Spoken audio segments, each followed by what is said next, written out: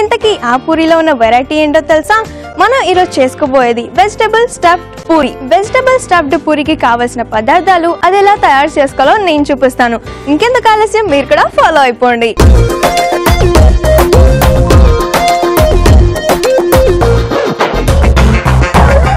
Vegetable stuffed puri ముందుగా మనం 2 table spoons oil వేసుకొని దాంట్లో వెజిటబుల్స్ అన్నీ కూడా కొంచెం కుక్ చేసుకోవాలి. సో నేను ఫస్ట్ స్టవ్ ఆన్ చేసేసి ఆ తర్వాత ఆయిల్ వేసిస్తాను.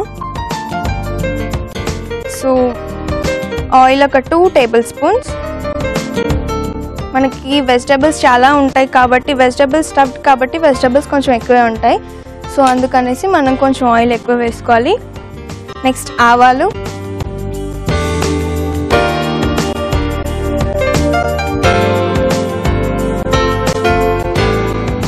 కొంచెం కరివేపాకు,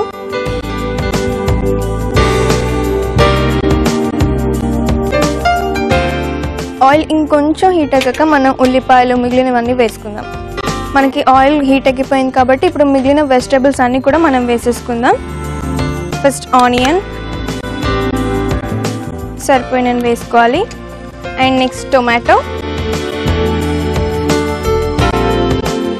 మనకి టొమాటో బాగా మెత్తగా ఉంటే జ్యూస్ ఎక్కువగా వస్తుంది, సో చూసుకొని వేసుకోవాలి. ఇప్పుడు ఇవి ఒకసారి కలిపేసుకుందాం. సో మనకి ఉల్లిపాయలు అన్నీ కూడా బాగా వేగిపోయాయి అండ్ టొమాటో కూడా. ఇప్పుడు మనం ఇందులో బాయిల్ చేసిన పొటాటో వేసుకోవాలి.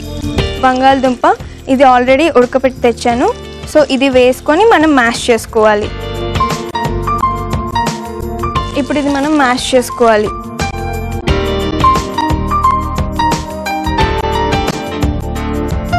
యా, సో పొటాటో మొత్తం కూడా మ్యాష్ చేసేసాము. ఇది మళ్ళీ ఒకసారి కలపాలి. ఇప్పుడు మనం ఇందులో బీట్రూట్ వేసుకుందాం.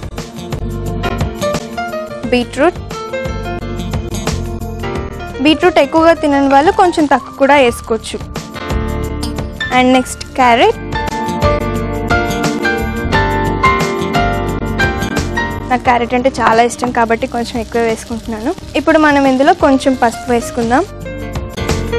పసుపు హెల్త్కి చాలా మంచిది, యాంటీబయాటిక్గా పనిచేస్తుంది కాబట్టి మనం చేసే ప్రతి వంటలని పసుపు వేసుకున్నాం అనుకోండి, బ్యాక్టీరియా ఎక్కువగా మన బాడీలోకి వెళ్లకుండా ఉంటుందన్నమాట. ఇలా పూరీలనే కాదు, జనరల్గా కొంతమంది ఇడ్లీలో, దోశల్లో కూడా పసుపు వేస్తూ ఉంటారు. అది చూడడానికి కలర్ఫుల్గా ఉంటుంది, హెల్త్కి కూడా మంచిది. ఇవి కూడా ఒకసారి మనం మ్యాష్ చేసుకుందాం.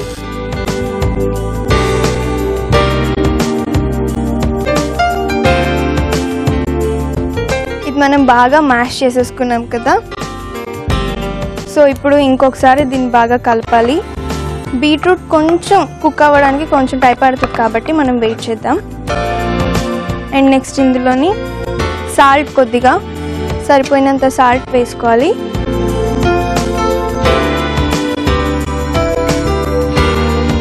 కొంచెం కారం, మనం ఇప్పటి వరకు కారం యాడ్ చేయలేదు అండ్ పచ్చిమిర్చి కూడా లేదు కాబట్టి కారం కొంచెం ఎక్కువ వేసుకోవాలి.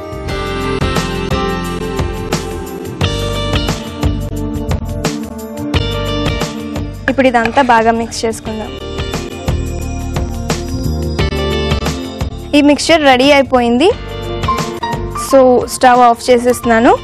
ఇప్పుడు మిక్చర్ రెడీ అయిపోయింది. ఇప్పుడు మనం ఏం చేయాలి అంటే, జనరల్గా పూరీ బ్యాటర్ ఎలా రెడీ చేసుకుంటామో అలానే రెడీ చేసుకోవాలి. రెడీ చేసుకొని ఇది పూరీలో స్టఫ్ చేసుకోవాలి. సో నేను పూరీ బ్యాటర్ రెడీ చేసేస్తున్నాను, చూసేయండి. కొద్దిగా మైదా పిండి,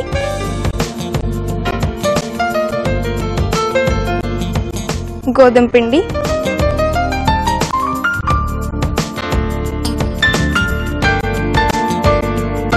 ఇందులో కొంచెం సాల్ట్, ఎప్పటిలాగే మనం సాల్ట్ కూడా యాడ్ చేసుకోవాలి.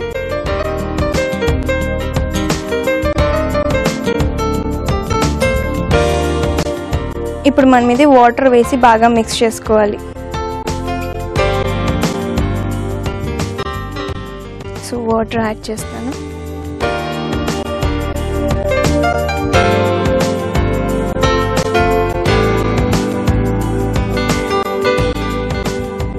ఇంకొంచెం వాటర్ పోసి కలిపేస్తే మన పూరి బ్యాటర్ రెడీ అయిపోతుంది.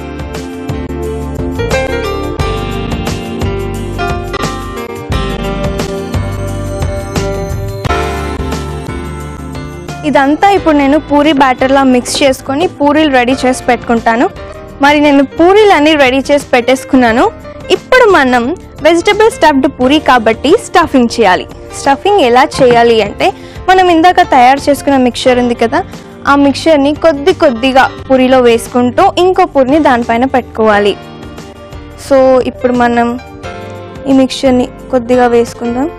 దీన్ని ఇలా కొంచెం స్ప్రెడ్ చేసుకొని మనం పూరీలో ఈ మిక్చర్ పెట్టేసుకొని పూరి చివర్లా వాటర్ పెట్టుకొని ఇలా చుట్టూ లైనింగ్లా వేసుకోవాలన్నమాట. మనం పైనుంచి ఇంకో పూరి పెట్టినప్పుడు అది కొంచెం గట్టిగా స్టిక్ అయిపోతుంది. మనం ఫ్రై చేసినప్పుడు కూడా అది ఊడిపోదు. సో వాటర్ కొంచెం పెట్టేసుకొని పైనుంచి ఇంకో పూరి పెట్టుకోవాలి.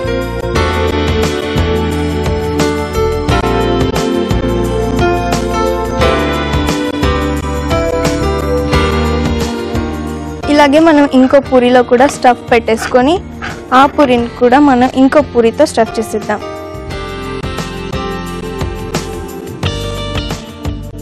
స్టఫ్ని ఇలా పెట్టేసి దీనికి చివర్లా వాటర్ అప్లై చేసి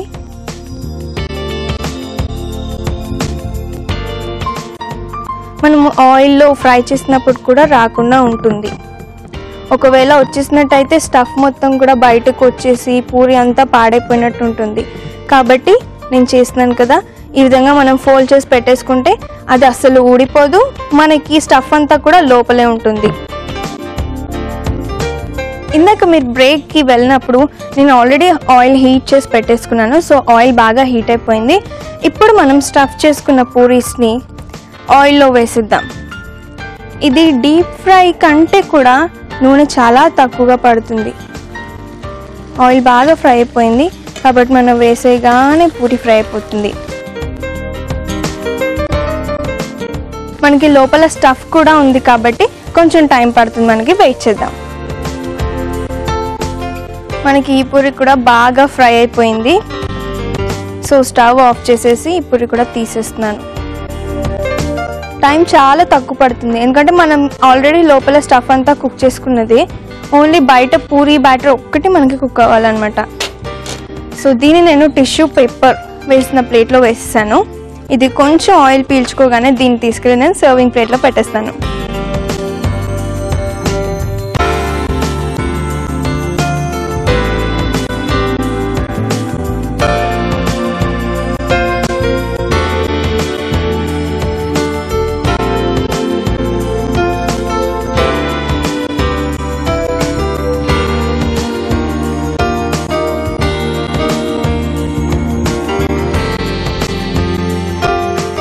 సర్వింగ్ ప్లేట్లోకి తీసేసుకున్నాను.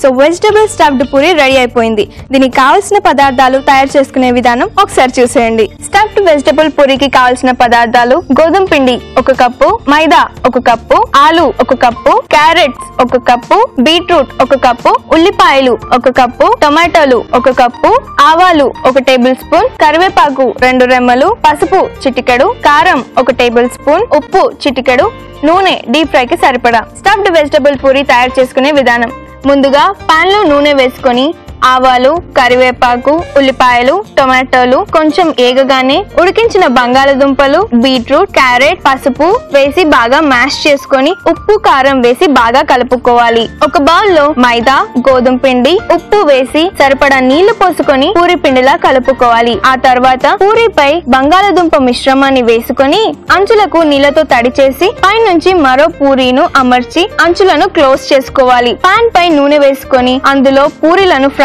చేసి సర్వ్ చేసుకుంటే స్టఫ్డ్ వెజిటబుల్ పూరి రెడీ.